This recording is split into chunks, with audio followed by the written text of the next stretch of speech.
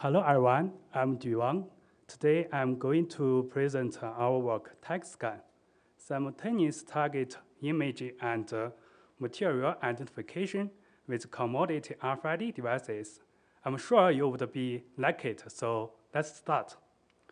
Nowadays, we have seen many exciting passive sensing applications. By saying passive here, we mean that there is no need to have any device to being attached to or held by a target. Those applications include gesture recognition, virtual reality, Wi-Fi-based elderly monitoring, and intruder detection. Among all technologies, the radio frequency RF-based passive sensing is peculiar due to the widely deployed Wi-Fi and RFID devices.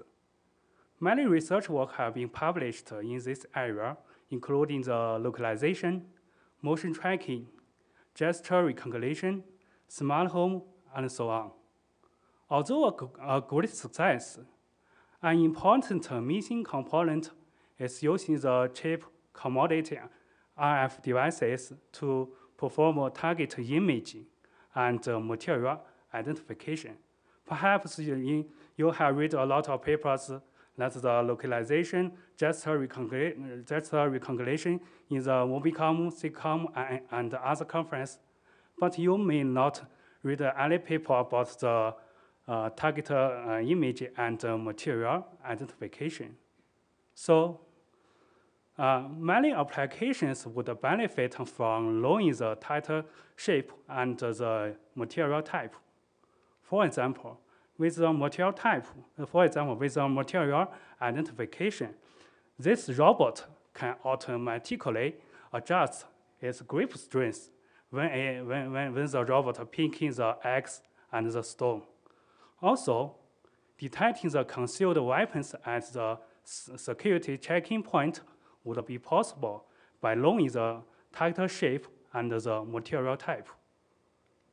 So we present a TagScan, a system that can identify a target's material and the image its shape simultaneously. Our system has 3 key advantages. First is no cost. TagScan works on cheap commodity RFID devices. Second is high accuracy. TagScan can even differentiate between Coke and Pepsi, and even can image the human body shape accurately. Lastly, TagScan is easy to be adopted.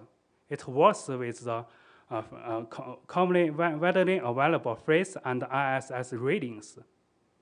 So, in the rest of this talk, I will answer these 2 questions. First, how can we identify a target's material? To do so, we conduct a benchmark experiment. For example, here we pour different liquids such as water, vinegar, and beer into the cup, and measure the phase and ISS changes when the signal penetrates through the liquid. And we have 2 observations. First, different liquids has quite different phase and ISS changes. For example, for the very similar 2 kinds of milk, the skimmed milk has a phase change of 0.4 readings, while the whole milk has a phase change of 3 readings. Second, even for the very similar liquids such as Coke and Pepsi, we can still have a clear phase change difference. However, without knowing the title size, it is very challenging to identify the material type. For example, a half cup of water has quite different phase and ISS changes compared to a full cup of water. So, to identify a title's material, we need to find a material feature that is independent of the title size. Before going to the details, I will show you the background and the limitation of passive approaches. Considering a target that blocks the directional path between the RFID tag and an antenna, When the signal penetrates through the target, we can write the phase and the ISS change measurements as follows. Well, D is the propagation distance inside the target. Beta air and alpha air are the phase and ISS changes in the air over a unit distance, which are constant. Beta target and alpha target are unique for each material type. So past approaches use them for material identification. However, we are unable to solve these two equations with the three unknowns, namely beta target, alpha target, and the target size D. So past method does not work when the target size D is unknown. To solve this problem, in this paper, we can remove the unknown target size D and discover a new material feature, which is given at here. As we can see, the target size D, this new feature is independent of the target size D. Second, the new feature is unique for each material type, since alpha air and beta air are constants, and alpha target and beta target are unique for each material type. Second, this new feature can be easily calculated from the phase and ISS readings. So now, without requiring the target size information, we can employ the new material feature for material identification. Here, I will show you the new material feature values of different liquid targets. As we can see, for the 6 kinds of liquid targets, the new material feature value is quite different from each other. So far, I have talked about the material identification. Next, I will introduce how can we image a target's shape. We start with a benchmark experiment. We pour the liquid into the cup and increase the liquid height. We found that there is a linear relationship between the phase change measurement and the liquid height. This liquid height, in fact, is the target width information. So that is to say we can use the phase change measurement to estimate the target width information. Now I will introduce the basic idea of our image method. When the reader moves at a location, based on the phase change measurement, we can estimate the target width information at one angle. When the reader moves over many locations, we can estimate the target width information from many angles. Then, by stitching those estimated target width information, we can obtain the target's cut image. However, it is non-trivial to stitch those target width information for an image estimate. The challenge here is that we do not know the starting points of the width information. So we will obtain wrong image estimates. So how can we solve this problem? Our solution is that we use more arrays. The key observation is that images estimated from different arrays align well if the starting points are estimated correctly. Here, I will use 2 arrays as an example. When the reader moves around the target, we can get 2 sets of target width information.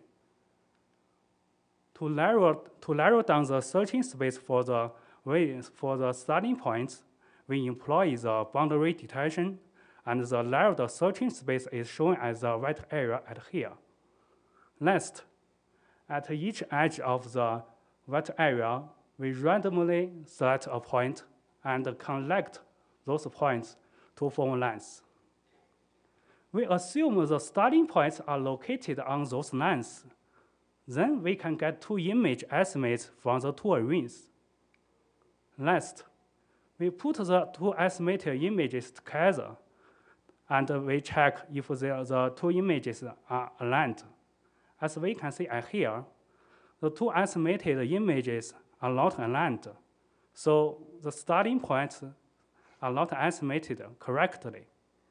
Then we change the starting points and try again. Now we get another two image estimates.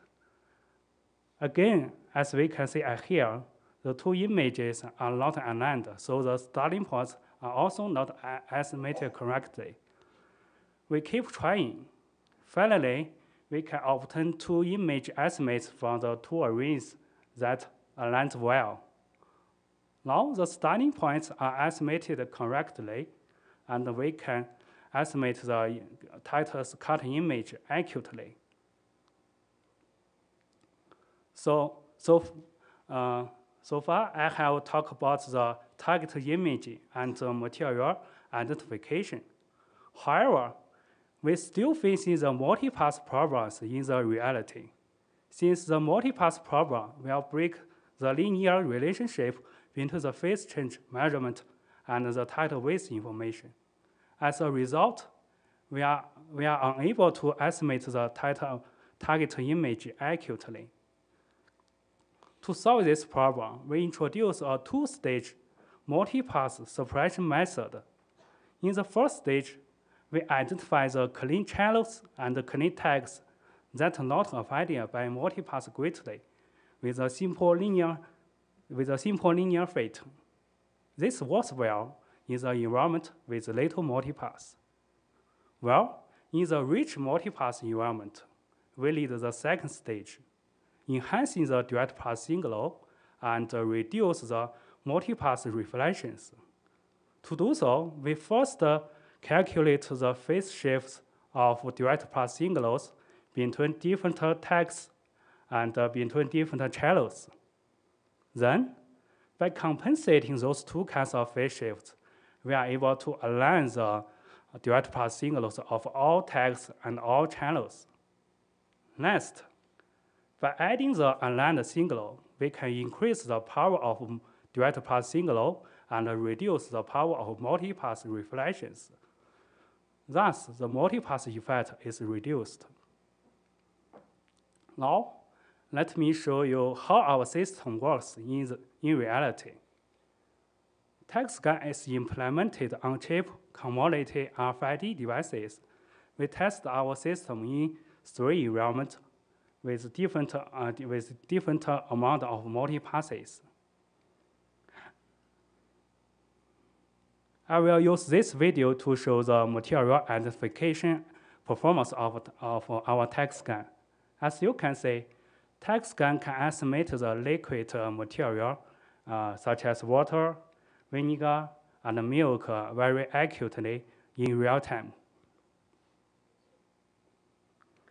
For 10 kinds of commonly seen liquid materials, TagScan achieves an accuracy of higher than 94%. We also test our system in a more challenging scenario that differentiating very similar liquids such as Coke and Pepsi, skimmed milk and whole milk. As we can see, TagScan still achieves a high accuracy.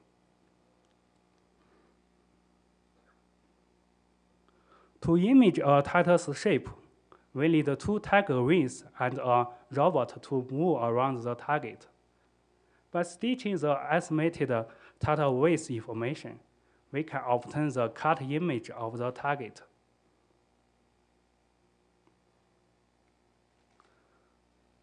The image result is shown here. This triangle shape is full of water, and this rectangle shape target is made of concrete. As we can see, TagScan can estimate the cut image of the triangle shape and the rectangle shape accurately.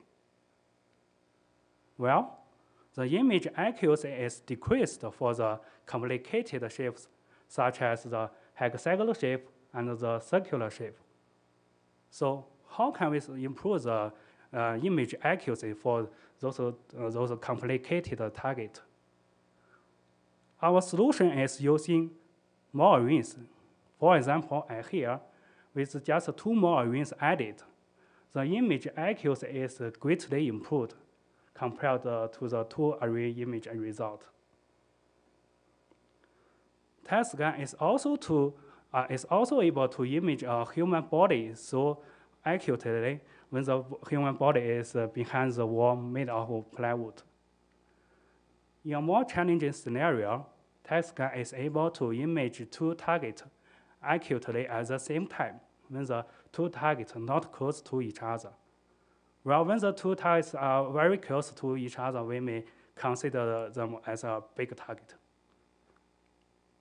For more details, please refer to our paper. Now let me conclude this talk. First, TagScan performs the material identification and the target imaging at the same time.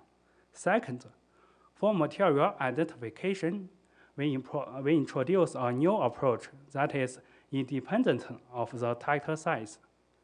Lastly, we introduce a lower cut image method. And thanks, and I'm very happy to take any questions.